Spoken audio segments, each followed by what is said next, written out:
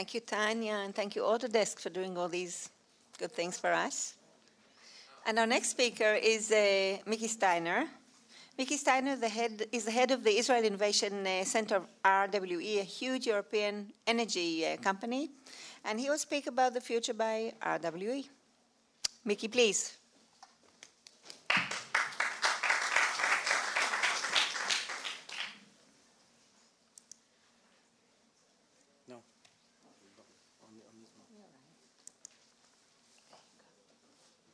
Okay, thank you. Thank you for having me here. I guess I have to be close to the microphone. Well, first of all, really thank you for having me, because I came from the software industry. I worked for many years in SAP doing enterprise software, and suddenly being in such an inspiring company of companies who are doing things to make the world a better place is really refreshing and very nice to be in this area. I joined RWE in January when they have decided, or before I go that, when they have decided to reinvent themselves and go into new areas, because they found out that to produce energy the traditional way, using fossil fuels and using even renewable energies, is a business model which is going to be a dead end. It's hard to say, but this is the fact. So just a few numbers about the company, just to give you a basic idea. RWE is the largest energy producer in Germany, as you can see here in the German electricity market. We are present in many other European countries. We have about 51 billion euros in revenue out of producing and selling energy and gas. We have about 26 million customers, mostly electricity and partially gas. And the number of employees is not so important. It will reduce anyway in the next few years if everything that's predicted will happen.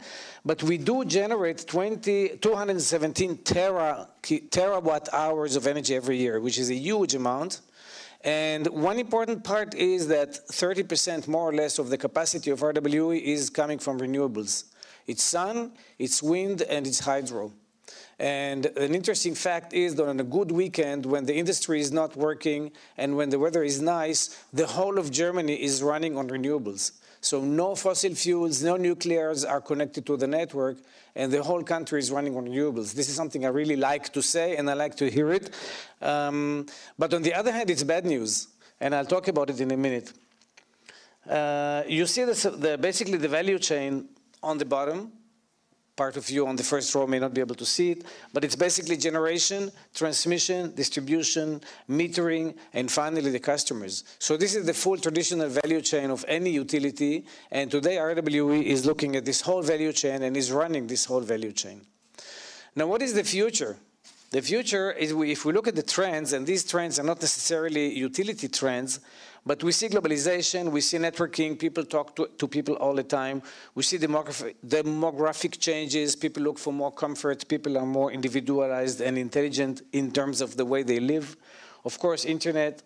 And finally, on the bottom right-hand side, the decentralization and customer generate their own electricity. And this is the main trend which affects not only RWE, it affects the whole European market and eventually the rest of the world. I mean, the United States is going very fast in the same direction, which means people have PV, photovoltaic on the roofs, people have wind, people have storage in their homes, and pretty soon they will need less and less from the grid.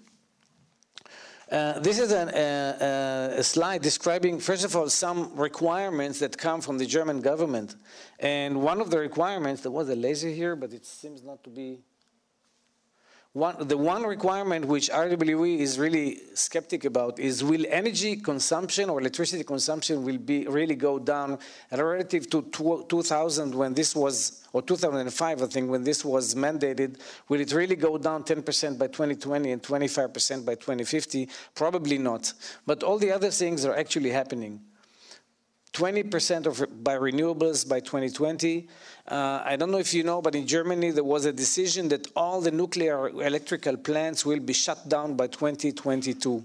and this is going to happen. It's not like in Israel that one government decides and the other government is changing it. It's going to happen. Some of the nuclear plants of RWE have already been decommissioned, and we have 3 more plants which are working. By 2022, they will be out of business, which means that, and the hope is that most of this will be replaced by renewables. This house, and you can see it then in another slide, I will jump straight to this one.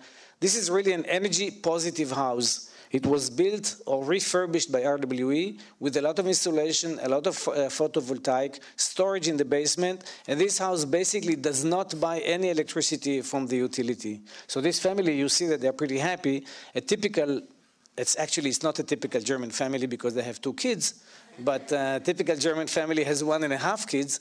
But basically they live off their own energy. They don't consume any energy from the utility.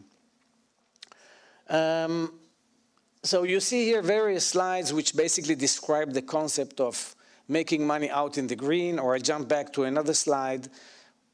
We have still power when the day is over, when the sun is over, which really comes to stress the storage capabilities. So we have PV on the roof. In the basement, we have a storage. There are many houses which are equipped with a CHP, which is a combined heat and a photovoltaic unit, which produces heat and electricity and storage all at the same time.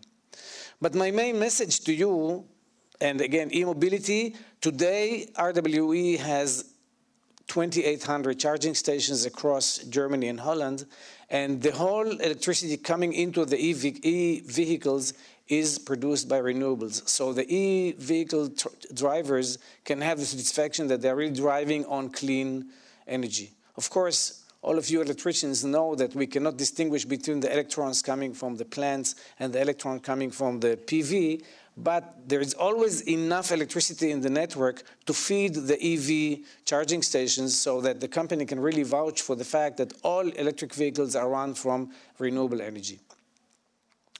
I'll go one step forward to really say what is it that RWE is looking for, because this is the main message, I think, also for you people.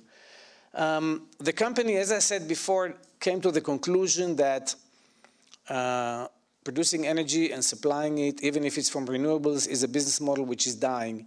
The reason for that is that, as I said before, people produce their own energy. We are seeing communities which are developing, which have PVs, have wind energy, have storage, and they don't really need the grid. And there is even a trend, nobody's still disconnected from the grid, but it might happen. So we are looking for, not for the traditional solutions, some of which are represented here. We're looking for some solutions which can solve or which we can create new business opportunities for RWE. Business opportunities in the area of big data, where we want to be able to analyze our customers, analyze their needs. Of course, in Germany it's a little bit difficult because they are very fanatic about their privacy, but it's still possible. We have some data that we can use internally without disclosing anything to outside. To be able to know and predict the needs in the grid, to be able to know and predict the flows in the grid in various hours of the day. We are starting to cope with decentralized energy with solutions to communities. And some of you may have heard the term microgrids, which are small grids which are self-managing. The whole control of the grid, the whole control of the flow in the grid, the whole monitoring of the grid is not trivial. It's quite difficult, and these are solutions we are looking for. We are looking for solutions in the area of smart home, inside the home, outside of the home, the complete management of the energy in the home, energy coming from the photovoltaic, from the grid, energy being produced by the home itself, and also a community which can trade in energy amongst themselves, which means we have a group of houses. Some of them are working people, some of them are retired people, some of them live at home during the day, some of them are not home during the day. So we can trade energy between or amongst ourselves and pay each other for the energy, because if I invested in a PV and my neighbor did not, I want to be able to charge him for the energy. And it's all, you have to develop this whole energy trading market between peer-to-peer, which means people who don't want to bill each other or don't want to know about each other's bank account, which immediately points to some kind of digital currency or some kind of ways to exchange value, which is not real money, and then convert it back to money. So I'm speaking in vague terms because we are looking for things which exist in Israel of which we have not thought about. Of course, there are also other technologies which exist in Israel which we can use, like, for example, storage, like, for example, generation and optimized generation. But the first cycle we're looking for are really those outside-of-the-box technologies. Oops, sorry. We have this group called Disruptive Digitization, which is really looking for example, e-mobility and various new models of e-mobility in terms of charging, sharing charging stations. I have a charging station in front of my home. You want to stop in front of my home and charge your car while I'm not there? Fine, we have to find a way how to manage all of that. And finally, a new area, and these are 5 specific areas that we're looking for in this context. The new area that we just started now called urban concepts, which has to do with smart street lighting, smart management of cities from a point of view of a utility. For example, smart vehicles and the management of smart vehicles in the city, sharing vehicles, etc. So basically, the message here is we are looking for you. We're looking for innovation from our ecosystem, from the funds which are here in Israel, from you guys here in the audience and others. So if you have something that you want to talk to me about, I'm here. Thank you very much.